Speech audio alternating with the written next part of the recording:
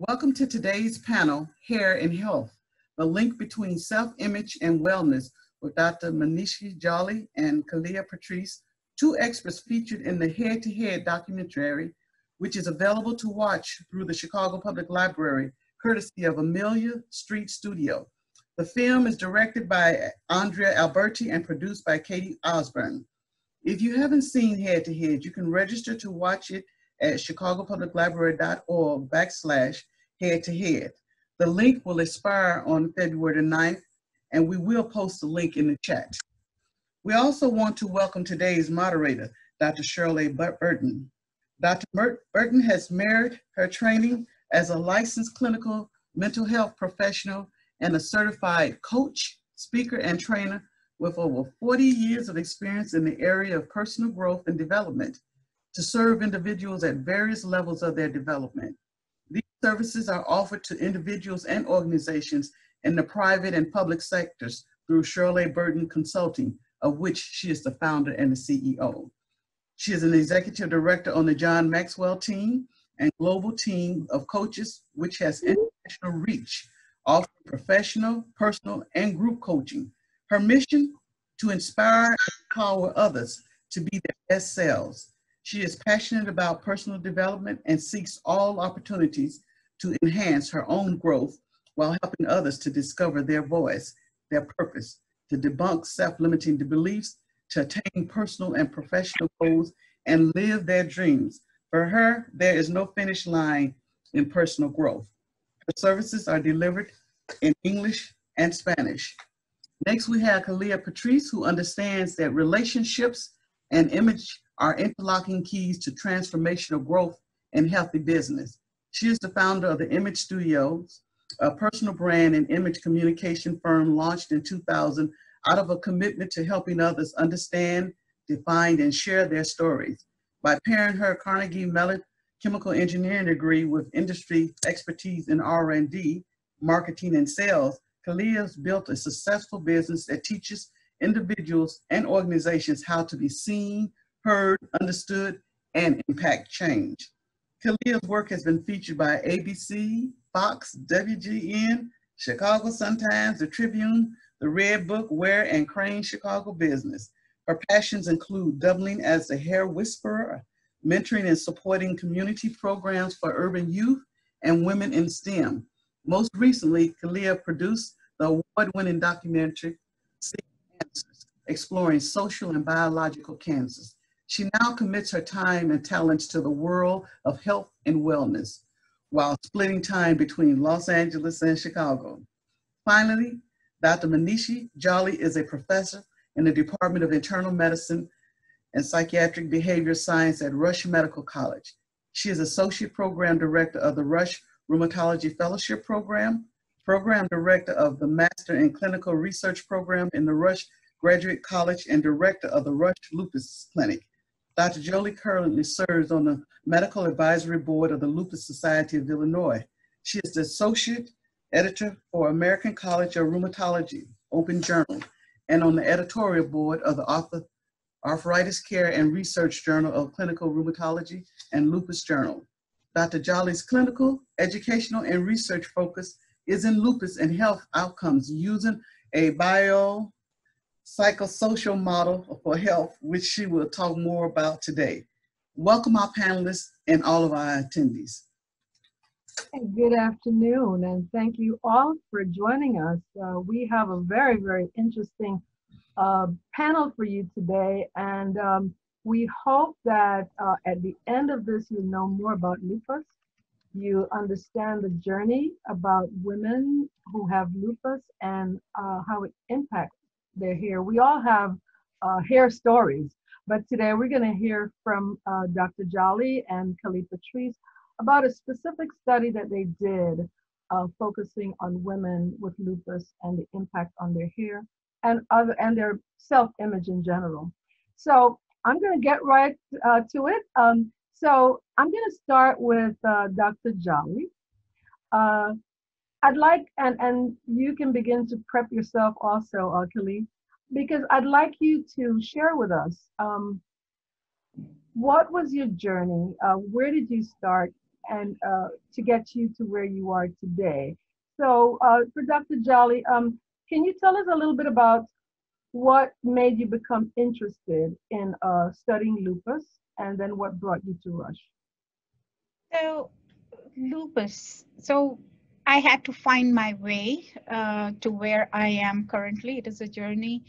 I've realized over a period of time the things that I really enjoy are taking care of young people, children, issues around pregnancy, issues of psychological health of patients, and I like to take care of patients for the long term.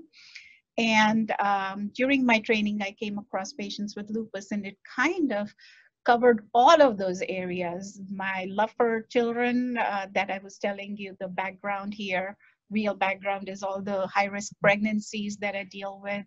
It allows me to be part of young people's lives for a long time, be involved in their psychological health or psychosocial health, all aspects, because health is not in isolation. A person lives with people, and their conditions or health affects very many other people in their lives, as well as other people in their lives affect their health also, both ways. So nobody is in isolation. So I thought that providing care and doing research and education in this disease really spoke to me where my interests lay. I'm also an artist, so a lot of different kinds of arts. I do creative arts, and I was able to somehow incorporate those interests into my profession also. Makeup is something I had never learned myself growing up. That is something I learned actually with Kali. When she was teaching patients, we were reading books, and I would go home and try on myself. It was fun. It was a lot of fun. So that is how I came to take care of patients with lupus, having myself had some chronic health condition, being myself admitted as a patient, being here without extended family members or support system myself. I realized how important social support and psychological health is in feeling good and feeling healthy. And those kinds of things triggered different things, and it all came together as a jigsaw puzzle, providing care for patients with lupus. So I like to make some difference in patients' lives in whatever way I can. Now, lupus is a disease where we don't have very many good treatments. And most of our colleagues in rheumatology focus on medications and providing care to patients with medications. Nothing against giving medications. That is what is part of our job. But I realized that there are not the safest medicines, the most effective medicines available to us. We do what we need to do to treat our patients, but there are so many more things we can do to make patients feel better and be more healthy, but we weren't paying attention to any of those. And part of that is because we have very limited time, but part of it is also that we're not trained in asking those questions. One person may not be comfortable asking those questions because these may pertain to some issues that may be of sensitive nature to the person who's asking and the person who's being asked these questions, and it can lead to uncomfortable conversations. And second, even if you find out there are issues, we do not necessarily have all the training or even the know-how of what resources we can provide to our patients, what we can do to address that. And so that adds to the discomfort there. But I felt that having the viewpoint as a patient that these are important things that need to be done simultaneously. They're not less important. In fact, they are much more important in empowering these patients. I believe in empowerment of patients, and especially women. And lupus, I can tell you more about the condition. It is a condition that affects most often women, and that to young women. And that again goes to, speaks to my heart of empowering women. So research in lupus was the next step to do. Well, thank you. I certainly agree with you that there's no one way to look at anything, and the psychosocial approach is definitely the way to go. So we'll go to Kali. Can you tell us, Kali, what were you doing before Image Studio, and what made you launch Image Studios? So, you know, I feel like I was born a sickly kid that was the hair whisperer.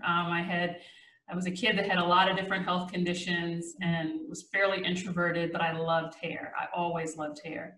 And I pursued a degree in chemical engineering because I wanted to make hair care products. And then I took a break from Carnegie Mellon and opened a salon because I wanted to do hair. You know, it's kind of always this, I want to do the tech, I want to do the science side, and I want to do the beauty side, science side, beauty side. And I could really struggle to find my home. And along the way, was building, unbeknownst to me, a very significant health journey of, you know, getting myself well.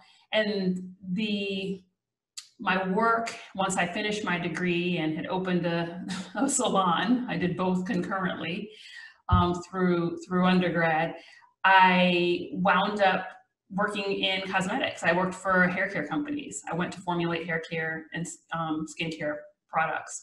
First for a boutique company called Dudley Products in North Carolina, and then for Soft Sheen, which ultimately became L'Oreal. And I continued doing that until I decided to start a family, and starting a family kind of recognized, you know, it's probably better not to be around all these chemicals while making a person. So I went into food science. And that was a big company experience for me, my first Fortune 10, where I got to kind of be exposed to what it meant to be, for the shareholders to have the power of the work that you did. And I learned then about systems, right? That was my first exposure, my naivete being stripped away of, there are some systems that exist around, sometimes capitalism runs in tension with kind of what we need to do for people. And then I started the Image Studios. Ironically, you know, I've always had the immense blessing of having my gifts make room for me, and every good thing has come to me because of hair. Every good thing, everything. Now I can see at a time that I didn't see it. So when I wrote the business plan for the Image Studios for Charlotte, North Carolina, and when I finished the plan, Soft Sheen called me and said, "We got a problem with a new line we launched called Mazzani, and can you help us?" And I was like, "God, I just finished this business plan I consulted with you on, and so now I'm supposed to leave."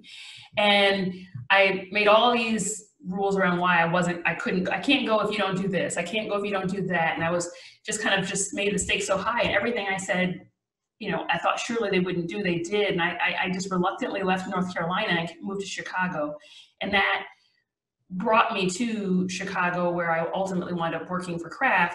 But I left Kraft because I recognized two things. One is my job was to make food products less and less expensive for the benefit of shareholders without customers knowing the difference. And that was huge because I was good at it, because the chemistry of processed cheese and the chemistry of hair relaxers is identical. And except for relaxers is way harder. So I was extraordinarily good at doing something that was horribly bad for people, and I knew it, but I was rewarded and my career was nothing but up. So when I resigned, I didn't have a place to go. And I picked up the business plan while I was in labor with my daughter, and dusted it off and tried it. And the rest, kind of, as I say, is history. The plan for the Image Studios was to be a way to teach and share testimony with people that were just like me, folks that were nerds, that spent their time in their heads and not necessarily focused on telling their stories, and were getting lost in corporate, but were super duper smart. And I thought Chicago didn't need it. Surely that company already existed, but lo and behold, it didn't. And that brought me to the Image Studios, you know, as the founder, but I'm as much a client as I have been the founder for the entire process. Well, that's certainly a journey, because you had this plan and you dusted it off when you got back to what you wanted to do, and it worked for you, and it's still working for you. And then you said that hair has always been the thing that brought good things to you. So, you know, sometimes we're on a journey and we might take a detour, but if it's our journey, we'll come back to it. So here you are and doing good things. So thank you very much. So I just want to jump into now. Before I do that, can you tell me how did the two of you uh, come together? How did you meet each other? And I'm sure there's a good story to this. But tell us, how did you meet each other and decide that you want to work together? So I also would be interested in hearing Kali's perspective, because a story results in a commonality, but everyone's perception and story is different from another side. I believe that there was a bigger purpose working there. Mhm. And it happened at Rush. I do research in lupus, and just to give you a background, that lupus is an autoimmune disease, immune system disorder that can affect any and every organ in the body. It affects young women, very much more so women of color. Men are affected, yes, but mainly people 20 to 40 years of age.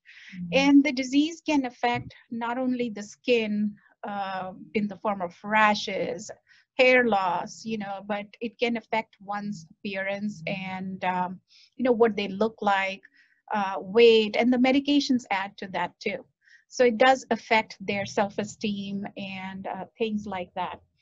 And young people are also in the midst of dating, you know, education, making relationships, parenting, this, that. And I really wanted to do something to improve their health outcomes.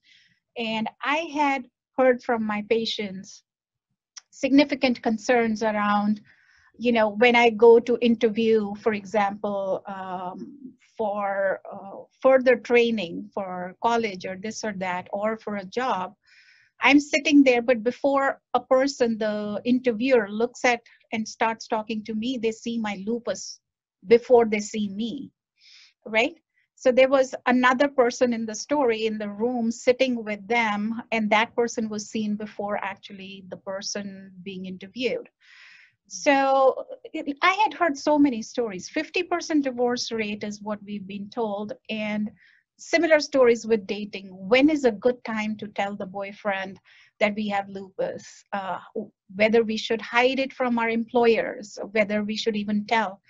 So I wanted to do something, and I wanted to do something around body image. As I told you, I'm very interested in psychological parts, impacts it has on their, you know, day-to-day rehabilitation. How can you rehabilitate yourself if you can't even find a job or even find people to talk to?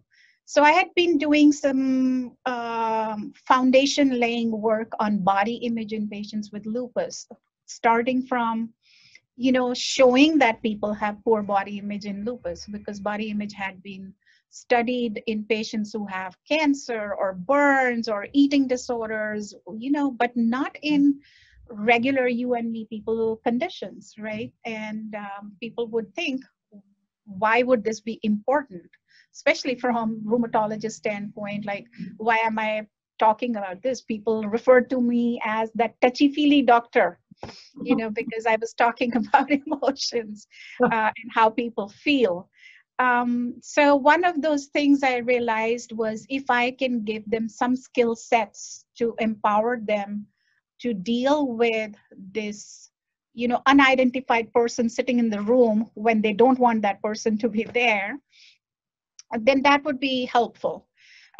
You know, it's not to say that they need to hide any rashes or cover their rashes. One should wear anything and everything they have very proudly. But if they needed to, that they have some skill sets on how to do it, when to do it, and feel more empowered if they need to be in that situation. But we also know our lupus patients, they can't put anything and everything on their skin or their hair because it can damage their skin or their scalp. So it needed to be done in a more educated, more scientific manner.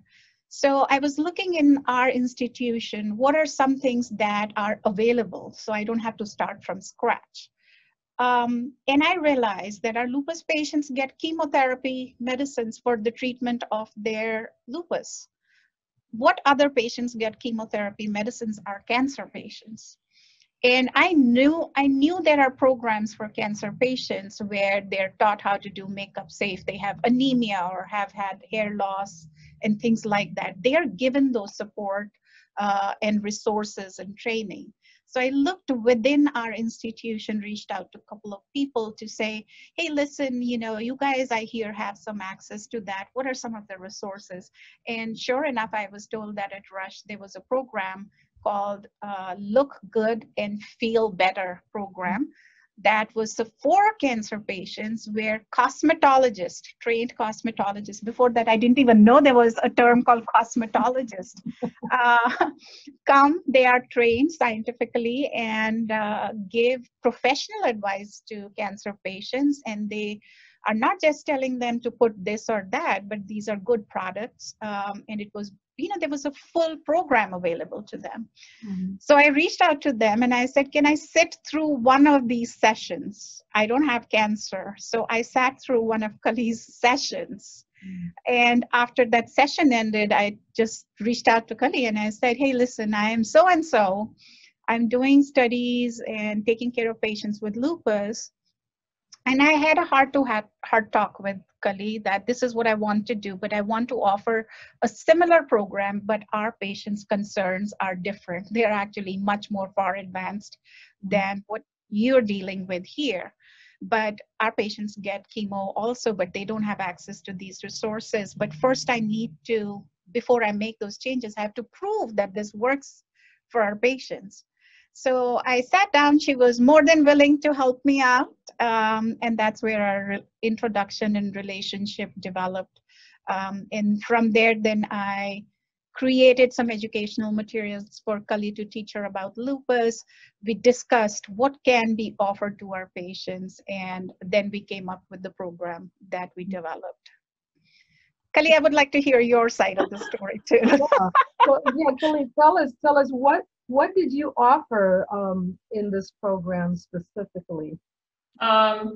So what's intriguing is that I was hiding out in that program. As the founder of the image studios, I couldn't let anybody know, so I thought that I did hair. So I would volunteer at Rush in teaching Look Good, Feel Better programs every month, and I had done it for almost 5 years.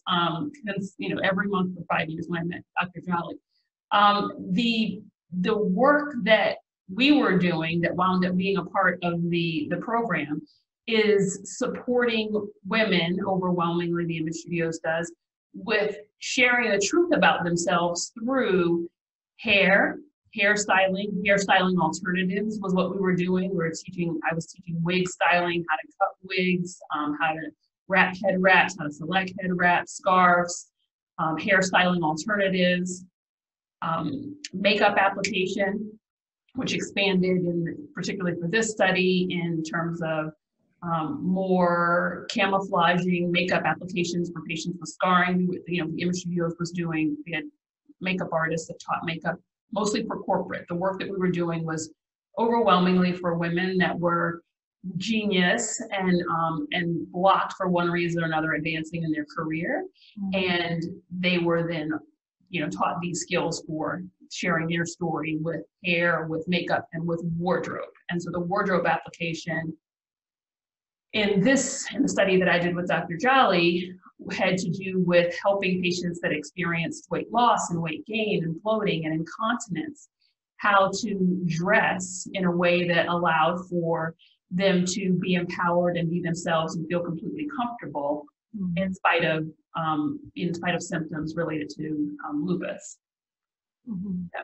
But no, it's funny, Dr. Jolly. I was and Dr. Jolly, I thought surely when she was asking for help, she meant like a week. Oh wow, yes, exactly. So my request to Kali was, I understand, when you see cancer patients and you see them wearing a head wrap, it feels like they're cancer patients wearing head wraps, right? Or wearing a wig to cover their hair loss from the chemotherapy. I said, my patients, you know, cancer patients are usually older than our lupus patients. I said, these ladies need to not look like a cancer patient walking around with a head wrap. I want something that is done tastefully, that is not too expensive. You know, they don't have access to the kind of resources that other people have. They've spent so much money on Walgreens and Targets trying to buy some makeup, but doesn't work because the pigmentation issues and scarring issues are so bad.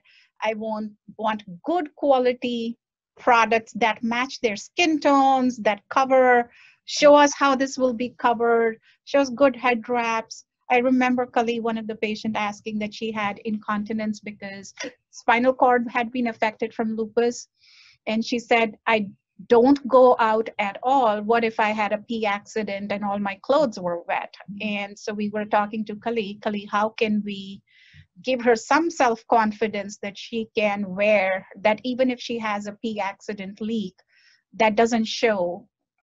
What can we do? And Kali was, you know, was very resourceful in building up a whole program for us, one-on-one personalized attention to patients that were participating in the study and coming up with some resolution of those things.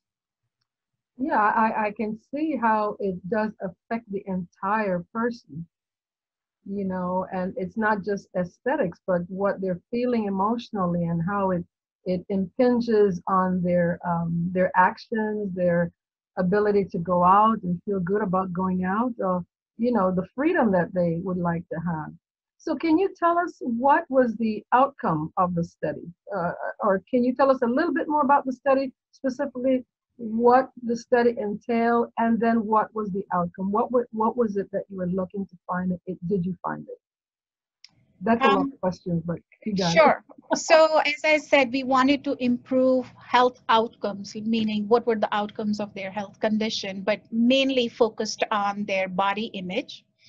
So what we did 15 patients that were getting this intervention, is what we say, and 15 people who were being treated just as usual without any active intervention that we were doing to them, just as they would be treated. So what our intervention included was educating them about lupus, educating them about their skin hair care, and then cognitive behavioral therapy that we use for body image specifically because we want to also address the inner damage that had already happened from people's comments and things like that as they were growing up. Plus, we wanted to give them tools to be able to cope with any adverse situations that gave them discomfort, anxiety, or depression when anybody makes a comment or such. So cognitive behavioral therapy happened. That was 2 hours once a week. We did that for 8 weeks. And then in the end, we did the appearance enhancement skills training, which was catering to each and every, you know, of those 15 patients, included hair, you know, whether that was advice on wigs, how to select, what to select, how to wear it, how to avoid pressure in the zones, head wraps, whatever a patient, you know, felt comfortable with, makeup, how to take attention from the areas that were scarred or disfigured and highlight some of the stronger features. Kali, you would feel so proud of me for being able to say all that. Contouring, the word I never knew, contouring and something called triangulation. You know, those features actually we went through books to find which features would work and not. So for example, a patient had rashes or scarring around the lips, we would highlight their eyes so that the direct focus doesn't go on their lips.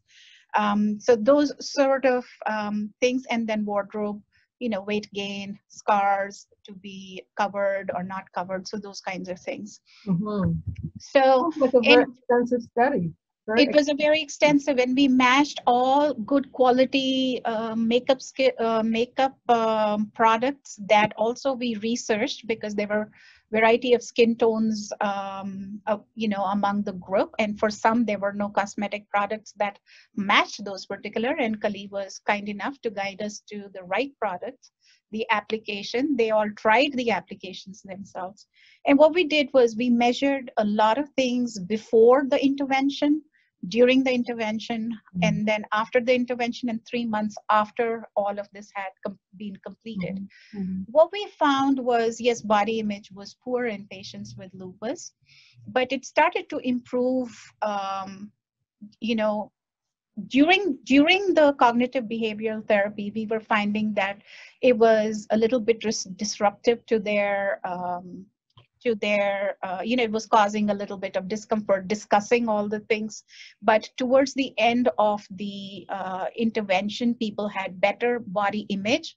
And we saw that once the intervention was completed, actually 3 months later, their depression also improved. Not only did body image continue to stay improved, but having better skill set, whether it was the behavioral therapy as well as the skills that they learned, it led to reduced depression, even when the intervention had finished.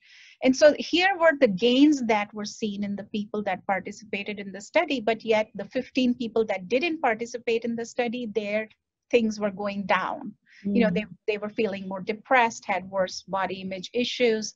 And during the study, we made sure that nobody was flaring with their lupus or no other changes were happening, you know, in terms of medication changes and all that. So I really felt, based on the study, that these are the reasons why we need to focus on this biopsychosocial model for health. Means not just biologically what is wrong with you, that you have this disease, go pop this pill. Right. But we need to take into account the psychological aspects and the social aspects. When a person is feeling better, they may even be more willing to accept the treatment you're giving. But when they're not feeling good about themselves, they may not even accept the pills that they need to take, or come up, or social, you know, interactions and things like that. So absolutely, Dr. Jolly, that was a very good explanation and description of what happened.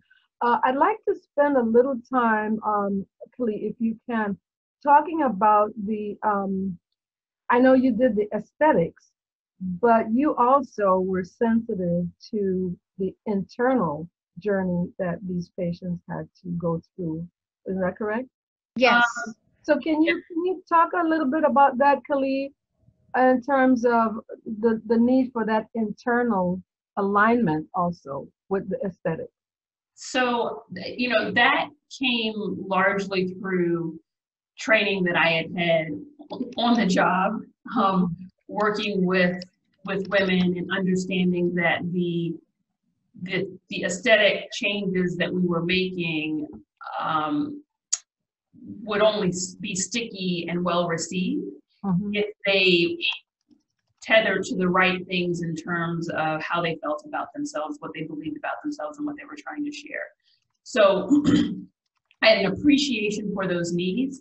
What I had to learn was, like Dr. Jolly said, was I had to gain an understanding of what specifically were some of the symptoms that different patients were going to be seeing. And often when we were in the room, and it was very much a we, so, you know, like I sit here and Dr. Jolly's like, Kali, but be very clear that the makeup artist that was doing the makeup was a makeup artist from the image studios who also was the makeup artist that did Wicked and was making Tabitha Green for Wicked. I mean, like, so I'm, you know, I was at the helm leading, but there was real talent that was doing the work.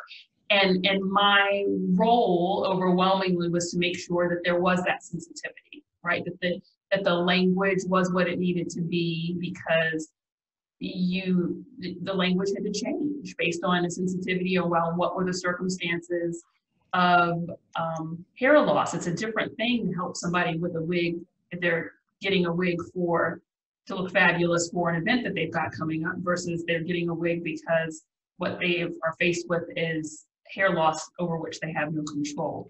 So that experiential training that I had really did come in very handy and was necessary. to be effective working with the 15 women that we worked with. Mm-hmm. You know, sometimes my makeup artist would be talking and I could be like, you know, Right. you know, you have to. So I guess this also touches upon the whole issue of beauty and what it is that we see as beauty and how the patients, these women and also every woman have to contend with what really is beauty. You know, whose standard am I trying to uphold? Can you talk? I know you have a specific perspective on that also, Kali. You want to talk about that a little bit because I know that we're getting short on time, but I do want to hear about that. And then I'm going to come back to Dr. Jolly because there is something that I know that you've been crusading about relating to this, and I'd like you to get a chance to talk about that. So, Kali, yeah. Yes. So I'm very passionate about the need for beauty to be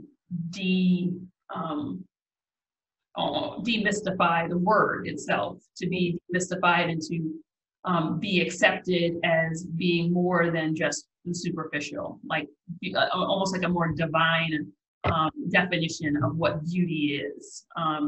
And the reason why is because what we live in now is an environment that's so right? It's either beauty or it's science. It's either superficial or it is, you know, medicine, right? And the reality is, integration is where it all lies.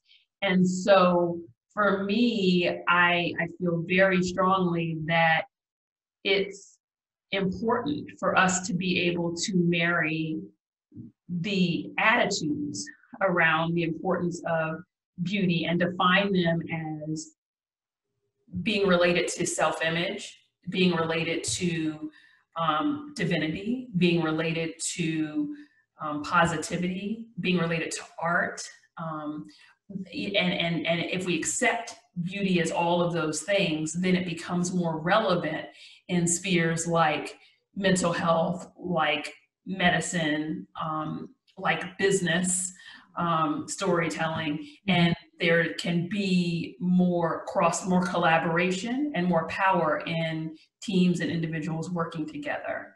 I think that what's happened to our detriment is there's such a hard line of kind of, this is the beauty world.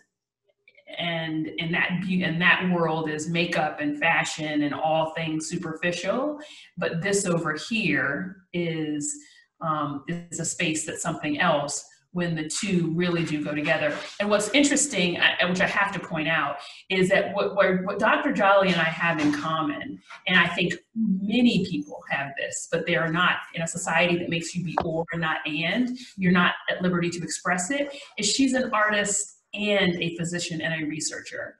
I am the hair whisperer and a chemical engineer and the founder of a company. And when we broaden, it's about integration. When we have a more integrated approach and a more broad look at it can be both, then it's more useful for all of us. Because I spent 20 years hiding out as the hair whisperer. I literally, online, you don't find Kali. I'm the hair whisperer online because I couldn't. The world said you can't be both, you know? Lucky is the person that finds out that Dr. Jolly is an artist, right? So I feel very strongly, thank you for giving me an opportunity to share about that beauty as it's currently defined is far too limiting, and that exists because we are or not and, we wrestle with integration. Yeah. I absolutely agree, and I do I've also experienced the, you know, people trying to compartmentalize my life and determine what I'm going to be and who should I treat them. Am I a coach? Am I a psychotherapist? I am both, and I'm more than that. And I agree with you also, because the more we can help people to integrate those parts of them, the more it helps their self-image. You know, we don't have to be one thing. We can be, you know, we are a kaleidoscope of things, you know. So I thank you for sharing that. I want to go back to Dr. Jolly, because I know in your work, and you mentioned earlier on that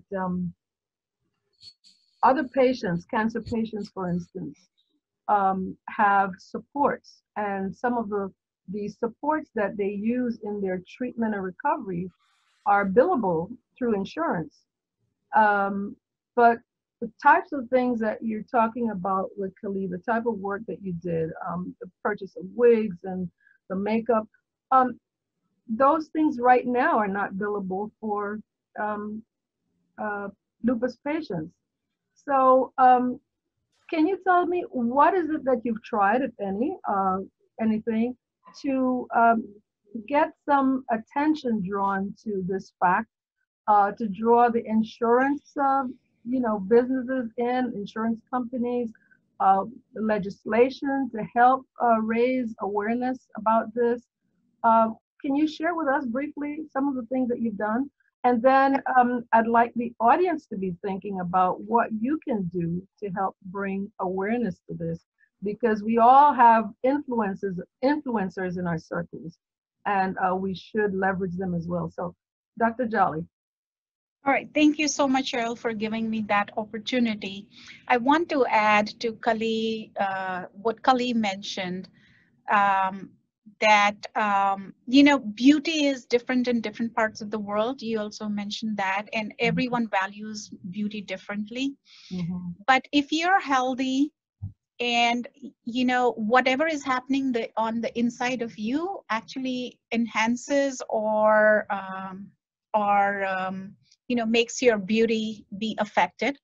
If you've had a good night's sleep, if you're feeling calm, you're not feeling tired, or you're happy, it shows as a twinkle in your eyes. It shows as a serenity, calmness on your face. People say people who are pregnant have this beautiful look on their face. Whatever happening on the inside reflects outside. If you are tired, you're in pain, feeling bad, it will also reflect on the outside. So addressing what is on the inside has a direct connection with how you appear on the outside, whatever you may value, but that has a direct connection there. Mm-hmm. So resources that I think that are required by our patients spend a lot of money on finding the right makeup to put on their face. I'm not a proponent of that people need to wear makeup, but if they need to or want to for certain situations, they should be able to afford what is safe and right for their, for their health in the context. Same with wigs. None of these are cheap products. But some cultures have a lot more emphasis on hair and nails than some others. We need to be able to have people feel good about themselves, especially because if loss of these are from the disease itself. What have I done? I've been educating, starting educating from myself. I have all these books that I bought on makeup. I've been practicing things on myself so I can tell patients how to do it too, day to day. And, I spread the word by publishing my research, educating other people that come under me, whether it is medical students, residents, fellows, junior faculty.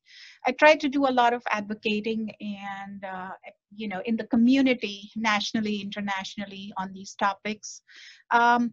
I try on my side. I'm not a great social media person, but I have reached out to, I was talking to Kali about this a few days ago. I've tried to reach out to people like Selena Gomez. You see, that is the typical face of lupus, right? Young woman of color, right? Mm-hmm.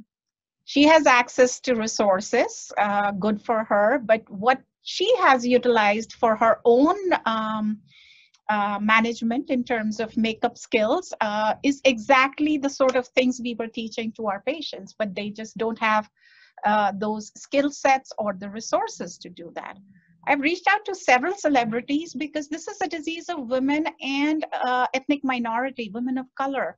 I want people there who can discuss this and make other people aware of these issues to facilitate and gain all of us some traction, whether it is in getting to the right ears, bringing it in front of the right eyes that can facilitate changes. I'm not a public policy person that I know how to take it to a legislation, but I have brought these issues in front of the legislative members here in Illinois with other two lupus doctors. I've written to Nick, what was the last name? Nick Cannon. Oh, no.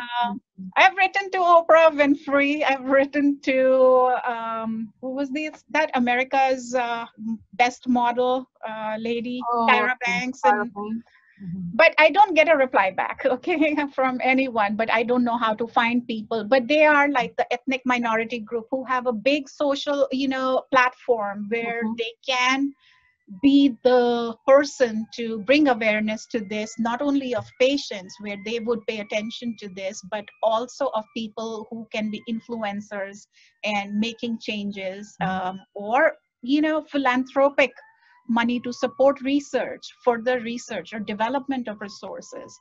These are, somebody needs to help us move further.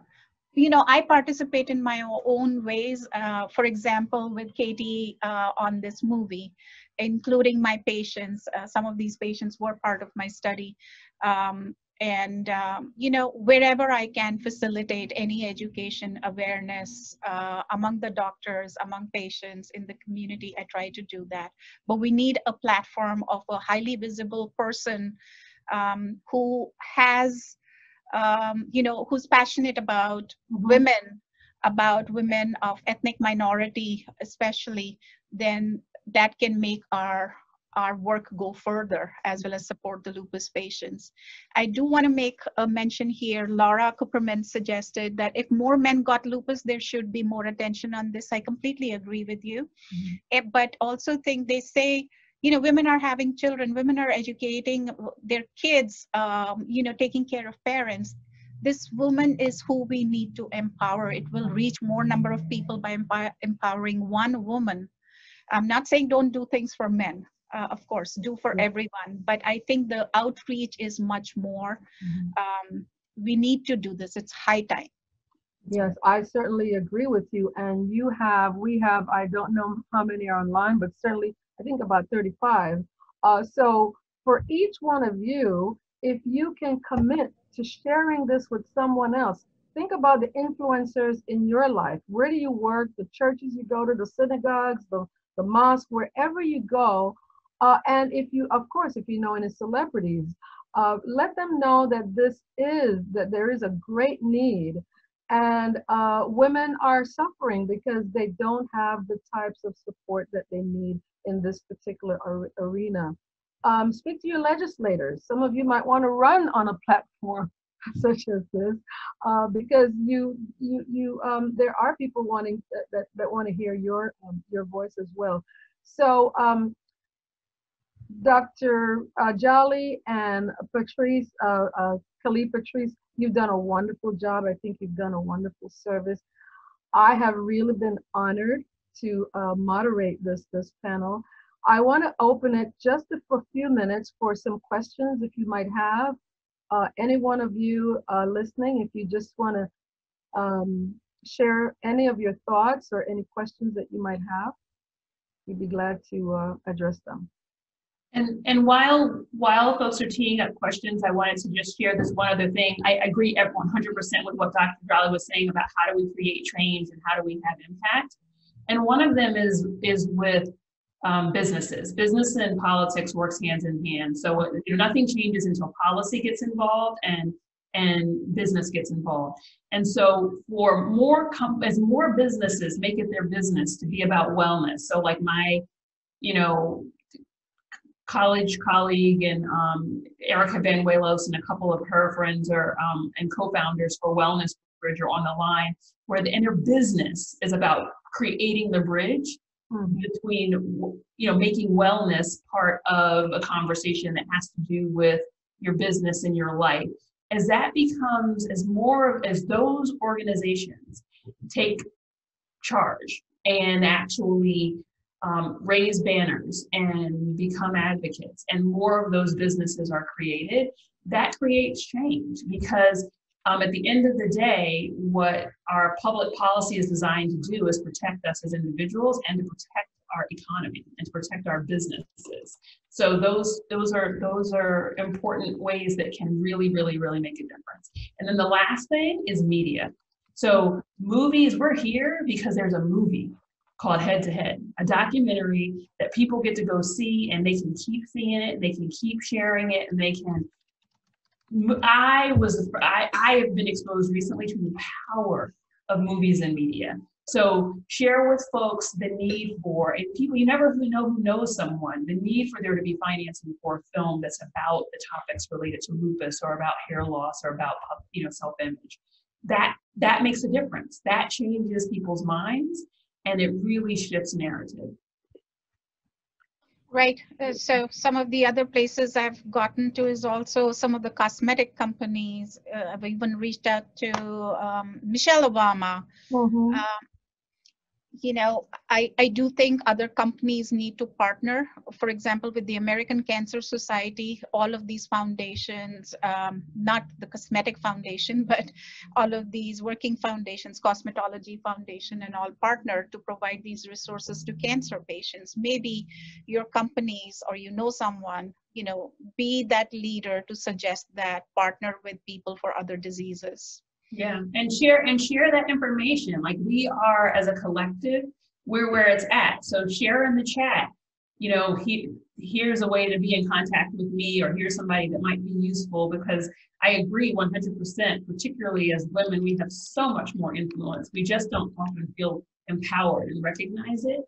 And so, we've got 37 people here, able to share and share information and share resources.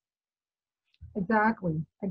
So what are you willing to commit to after having attended this real important panel discussion? We go to conferences, we go to events like this, and we feel good about what we hear, we are informed, but the question is, what do we do with the information that we get? How can you be ambassadors for this cause? I was speaking with a cousin of mine recently who has lupus, and she did not, it really varies, with the response really varies according to the woman and how she feels about herself even coming into this. My cousin is a very strong person, so she didn't have the issue with the hair loss as much. But when her hair started to thin, she said, oh, it's just hair, it will grow back. So she cut it off. She didn't mind cutting it off. But then an interesting thing happened. She went out one day, one of her neighbors, a man, saw her with the short cut hair. And this goes to the issue that we're talking about, societal expectations, the standards of beauty. And he says, why did you cut your hair? Did your husband give you permission to cut your hair? Does he mind you looking like a boy? And she is very quick on her feet. And, she said, it's my hair. My husband has nothing to do with this, So that's the way she handled that. But she did have a lot of issues with the weight gain and with facial hairs, which is another one of the things that these women experience. So everyone experiences it differently, and this is why Kali was talking about, and so certainly Dr. Jolly was talking about, needing to be sensitive to the specific person and knowing what their needs are. So I hope that this has brought you some new information that you did not know before, or certainly reinforced something that you've heard and was able to broaden your knowledge a little bit.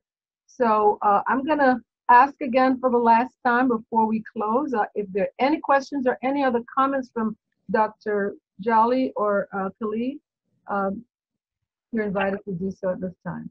I see one in the chat from Alita. Hi, Alita. It asks about, what about partnerships with pharma? So they have deep pockets and make drugs for lupus. You know, this is a really great question. I'm sure Dr. Jolly will speak to it too, and you probably could as well, Dr. Cheryl. But the need is to help pharmaceutical companies see that they don't lose money from allowing it, like finding a way to collaborate, because the scarcity mentality is anything that seems like it creates an alternative to pharmaceutical drugs isn't even given the light of day. So for instance, this study that we're talking about that Dr. Jolly did, have you ever heard about it? We finished that study and it was published in 2018. Is that right? 2018, am I right, Dr. Jolly? Or older than that, 2016. I mean, was there a press release? Was there, news blasts? Things, so I think you're absolutely right. That's where, that would be fantastic to have a leader within pharma say, we are now collaborating with X and such, organization or organizations to provide integrated solutions. But the key is the right mind and the right leadership that sees that creates more business for pharma and not less. Exactly. Right. So GSK has done some events across the country, and I have participated in some here in partnership with Sephora and another company. But these are 20 patients attended, Even if there are 5 such, 100 patients would have benefited in a year. We want something much bigger that is available to each and every person and not based on who was able to get their name registered first. The movies matter. I mean, this vegan movement that we have is because there were movies like What the Health and Cowspiracy and Super Size Me, and so the media really does make a huge difference in terms of shedding light and raising awareness. So if you see Head to Head and then share it with somebody, it'll keep moving and it'll start changing minds. That's what I was just going to suggest, that if everyone here attending this panel could view the movie and share it with their friends, that's a way of getting the word out. But I want to thank each and every one of you so much for attending. Again, thank you, Dr. Jolly. Thank you, Kali. And it's been my pleasure to moderate this. And I hope that there could be a follow-up, because there is a need to continue with this work. And if you need me in any way, I'll be happy to help. My thanks also to Katie and Josie and the Chicago Public Library. It's really been a pleasure, and you've done a great job. Thank you. It's been very eye-opening for us also. I want to thank all the panelists and the attendees. You brought things to the forefront that, frankly, it's not that we ignored them. It's because we never had lupus or anything, that it never even occurred to us. So I want to thank you for that. And I will go look at the film.